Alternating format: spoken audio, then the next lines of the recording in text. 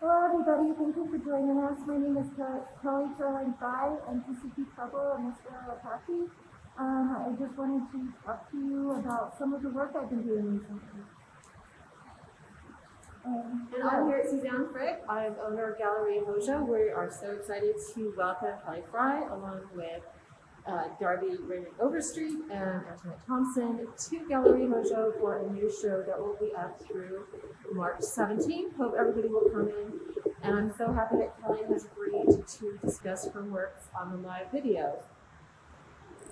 So Kelly, do you want to tell us a little bit about these beautiful paintings that you created? Sure, Debbie. Excuse me, I'm sorry, Suzanne. So this is the first piece is titled Sipapu. It's just the idea of, transitioning in from this world into the next world, and how chaotic that can be sometimes when you're around that event horizon and things just start going faster and faster. That's a beautiful sentiment, especially right now when we're doing such turmoil across the globe with people. Such a beautiful color palette too. I love the reds and the yellows, and I love the little shots of blue. Thank you. Thank you. And should we go on to the next one?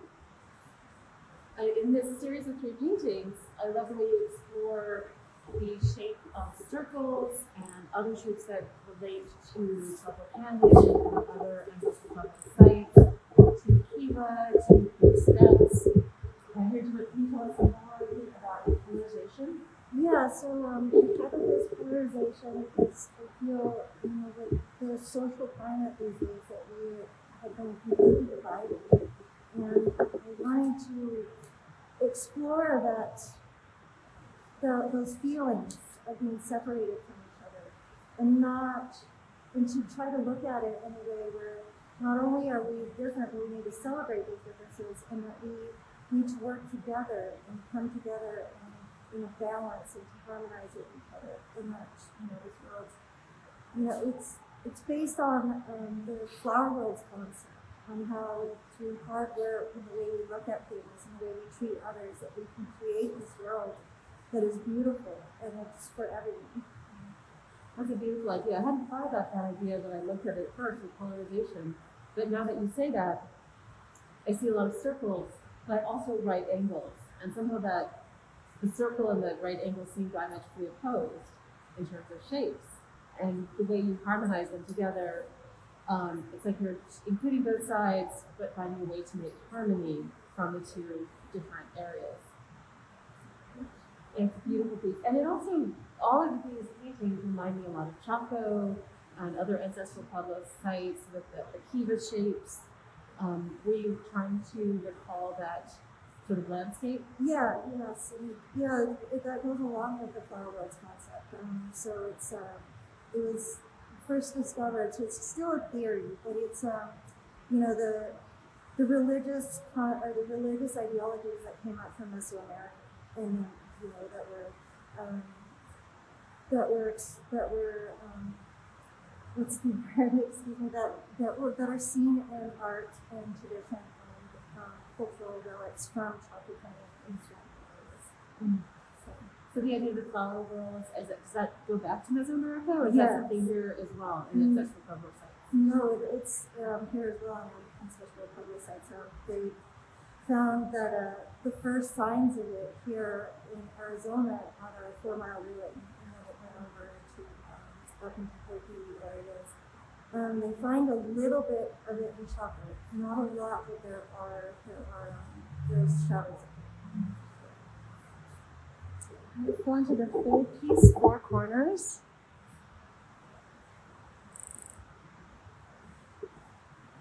I love the way each piece expresses something a little bit different, but how they harmonize as a triptych. So this one, 4 corners, as I look at it, it feels almost top around, but also like a landscape. Yeah, so I've been looking on Google Earth a lot and trying to find these sacred sites within the Four Corners area. And so when you're looking at it, when you're looking down the space on these sites, it just kind of it creates its own narrative, and so I wanted to place certain places in this painting as they would be if you're looking down at space. So Chaco is more or less where it would be in New Mexico, and the three Hopi Kivas, or the Hopi Mesas, excuse me. Yeah, so, and then we have a dove up in the corner just to, so, symbol of peace. Just it's beautiful how at first it looks very abstract, but as you look at it, you start to see pictures emerging and you can let your eyes focus on the abstract, or you can see there's coming through it. Yeah, so there's and then there's a lot of these really, these older civilizations, or these cities in Arizona and in Colorado, where the Mecca, the Anasazi Mecca was. I mean, there was, I'm not sure how many people back then, but there was a lot more than anybody had ever estimated. So, I was trying to bring that in, and then the two angels, or spirits, or birds with the scarlet macaw feathers. So that represents, the transition of cultures coming up from the sun. And the title Four Corners, you feel that space, the New Mexico, Colorado, Utah, Arizona border where they all come together. But is it for also some often the four stages of life, the four directions, the four seasons, four seems to come up so often. Yeah, it could be. Yeah, for sure. It's so beautiful.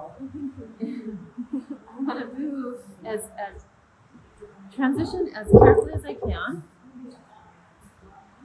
to the I created, and I decided to make a mold of it, and so these are two molded pieces, castings, that I decided to cast in aluminum. I've been exploring the different feelings and the different ways metal can describe a feeling or a statement. Mm-hmm. And so to make these out of aluminum, I just wanted that metallic feeling. So, and to have it, and so I filled them with coal. Mm-hmm. I'm going to try to show that. Mm-hmm. And why coal? Because I wanted it to ask a question about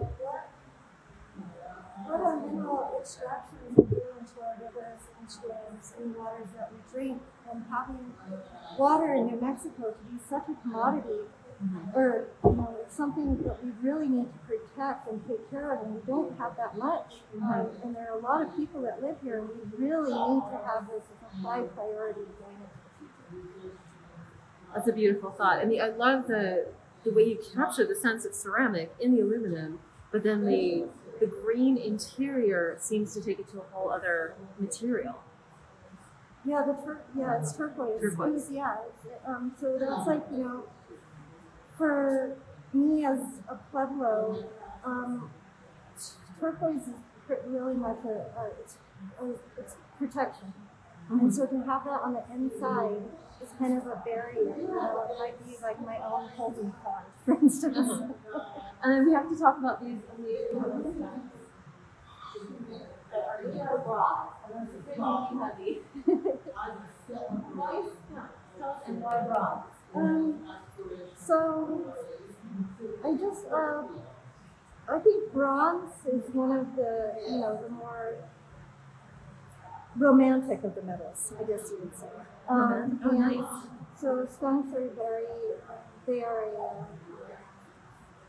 they're a part of my indigenous identity. Mm-hmm. So they remind me of how I need to be centered, how I need to be grounded, how I need to be vigilant, how I need to be careful, and pretty much don't let anybody mess with me either. So stand up for myself. Well, that's a very skunk-like sentiment. Nobody messes with the skunk. And then Chelsea, we can move to the faces, but I don't want to make everybody nauseous in the camera. So Kelly, can you tell us more about this amazing piece that you shared with us in the center? These earth warriors made out of cast iron and settled into this beautiful brown dirt. Okay, so each of these faces were individually cast. They're wax castings. And they were all done like 2 or 3 at a time in different parts of the country, actually. So I had them sitting around for a while and didn't really know what I was going to do with them. And then I started to recognize that they reminded me of an external idea of an internal feeling of being given an extraordinary gift by living in this land and being native, and having a responsibility to this land, and not it really being out there with signs and and fists and trying to fight this, but just more understanding that you are already a part of this land. We are making a very direct connection between the earth and its power and these faces that you can feel their strength, not just because they're cast iron and each one is so heavy that every time you go to pick it up and it surprises me. And you mentioned before that you were inspired by warrior faces from across the globe. Yeah, I wanted to capture that, and I started to look at the styles of war paint, and I couldn't tell the difference between indigenous America or, say, Africa or Viking. They're so similar that I just decided to just do them in the style of American Indian. I'm going to lean forward a little bit.